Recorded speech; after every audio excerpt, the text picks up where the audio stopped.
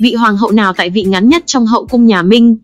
Đây là sản phẩm của kênh YouTube Oanh Tạc Hậu Cung, vui lòng không sao chép và re-up video dưới mọi hình thức. Ngô hoàng hậu thường được biết đến là Hiến Tông Ngô Phế Hậu. Bà là nguyên phối và là hoàng hậu đầu tiên của Minh Hiến Tông Chu Kiến Thâm. Bà chính là vị hoàng hậu tại vị ngắn nhất trong lịch sử nhà Minh, chỉ tại ngôi 31 ngày rồi bị Hiến Tông phế truất. Phế hậu Ngô Thị là người phủ Thuận Thiên, nay là một phần của Thiên Tân Hà Bắc. Bà có xuất thân danh môn, phụ thân là Ngô Tuấn, vốn là Vũ Lâm tiền vệ chỉ huy sứ, anh trai là Ngô Anh làm đến Vũ Lâm vệ chỉ huy sứ. Dưới triều của Minh Anh Tông, Chu Kiến Thâm được phong làm thái tử, 12 tú nữ được dự tuyển ngôi thái tử phi. Ngô Thị cùng với Vương Thị và Bách Thị đã nhập cung trong đợt tuyển đó. Trước khi lâm chung, anh Tông bèn nói với đích mẫu của thái tử là Tiền Hoàng hậu và sinh mẫu là Chu Quý phi chọn lựa Ngô Thị làm phi. Thế nhưng, thái tử Chu Kiến Thâm rất không thích Ngô Thị, mà lại say mê một cung nữ hơn tuổi mình rất nhiều là Vạn Trinh Nhi. Đương nhiên, anh Tông không chấp nhận một cung nữ làm hoàng hậu, và lại Vạn Trinh Nhi còn hơn Chu Kiến Thâm rất nhiều tuổi. Năm Thiên Thuận thứ 8, 1464, tháng Giêng, Minh Anh Tông băng hà, thái tử Chu Kiến Thâm kế vị, tức Minh Hiến Tông. Trong di chúc của mình, anh Tông ngầm khẳng định hoàng đế tương lai phải lập Ngô Thị làm hậu. Tuy nhiên, điều này cũng tùy thuộc vào sự lựa chọn của Tiền Hoàng hậu. Sau khi cẩn thận quan sát, Tiền hậu quyết định chọn Ngô Thị làm hoàng hậu. Đó là hoàng hậu đầu tiên của Minh Hiến Tông. Ngày 20 tháng 7 âm lịch năm đó, mệnh hội xưng bá Tôn kế tông làm chính sứ, thiếu bảo lại bộ thượng thư Lý Hiền cùng lễ bộ thượng thư Diêu Quỳ làm phó sứ, cầm tiết, mang sách bảo, làm lễ chính thức cho Ngô Thị tiến phong hoàng hậu. Cha của bà được phong đô đốc đồng chi, hàm tòng nhị phẩm.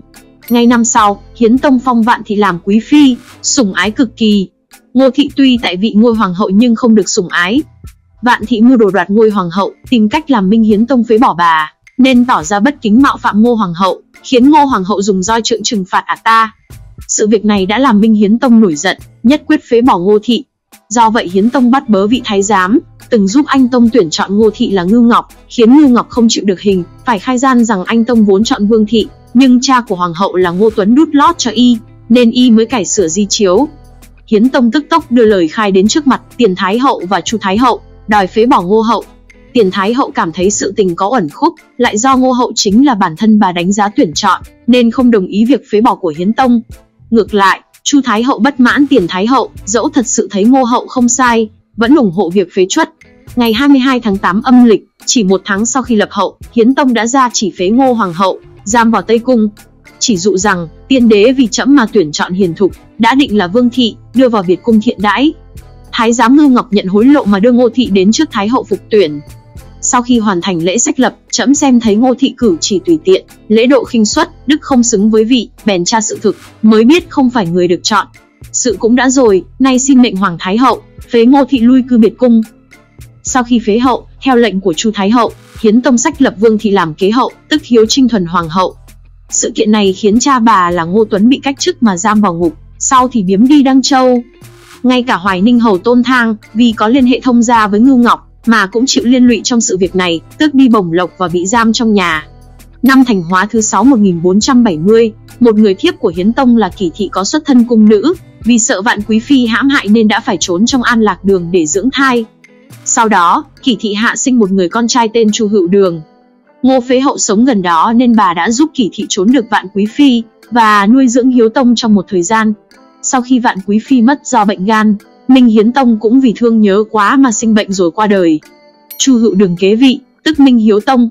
Tân hoàng đế nhân từ đã phụng dưỡng bà như với mẫu hậu lễ, đồ dùng và nghi trượng đều phòng theo cách của Hoàng Thái hậu, nhưng lại không ban bố phong hiệu chính thức. Trong thời gian này, bà hay được gọi là Hiến Miếu Phế hậu Ngô Thị, trong đó Hiến Miếu chính là Minh Hiến Tông. Cách gọi miếu hiệu kèm chữ miếu này là một dạng kính xưng cực kỳ thông dụng ở đời Minh. Năm Chính Đức thứ 4, 1509, ngày 16 tháng 1 âm lịch, Hiến Miếu Phế hậu Ngô Thị qua đời, trên dưới 60 tuổi. Ban đầu, Lưu Cẩn kiến nghị định an táng Ngô Thị theo nghi thức của cung nữ, cho hỏa táng, nhưng đại học sĩ Lý Đông Dương và đại học sĩ Vương Ngao tỏ ra bất bình, do Hiến Tông chỉ ra chỉ dụ lui cư Biệt cung, chứ chưa thực sự giáng Ngô Thị làm thứ nhân, cho nên không thể sơ sài về lễ nghi mà phải thiết mộ phần. Minh Vũ Tông niệm tình Ngô Thị cứu giúp cha của mình là Hiếu Tông, bèn theo lời của Lý Đông Dương cùng Vương Ngao, án theo lễ táng Huệ Phi Vương Thị của anh Tông. Do không thể hợp táng, bà được đưa vào an táng tại khu vực núi Kim Sơn, thuộc ngoại thành Bắc Kinh. Bạn nghĩ gì về cuộc đời của vị hoàng hậu trên? Hãy để lại ý kiến dưới phần bình luận nhé!